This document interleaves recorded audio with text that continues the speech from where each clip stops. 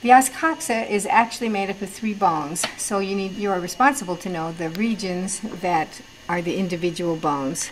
The whole thing all together is the os coxa. This region right here is the ilium.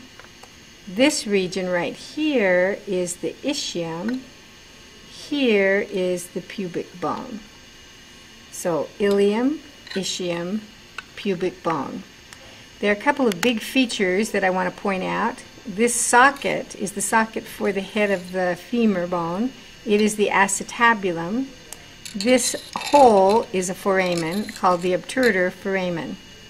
Let's find a couple of features that you're responsible for on the 3 individual bones. On the ilium, you're only responsible for the greater sciatic notch and the iliac crest here. The greater sciatic notch and the iliac crest. On the ischium, which is this region, you're responsible for the ischial tuberosity. It is this rough spot right here. That's actually what you sit on, covered with muscle and fat. That is your ischial tuberosity. Okay. Here we have the ischial tuberosity on the ischium. Just superior to the ischial tuberosity is the lesser sciatic notch. Now, from this view, you can see the greater sciatic notch, which is part of the ilium, and you can also see the lesser sciatic notch, which is part of the ischium.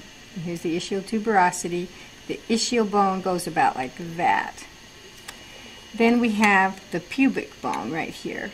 Now, when you take 2 os coxae and put them together, you're going to have a joint right here. And when we take 2 os coxae and articulate them, put them together, we have a left and a right os coxae. The 2 pubic bones form a joint.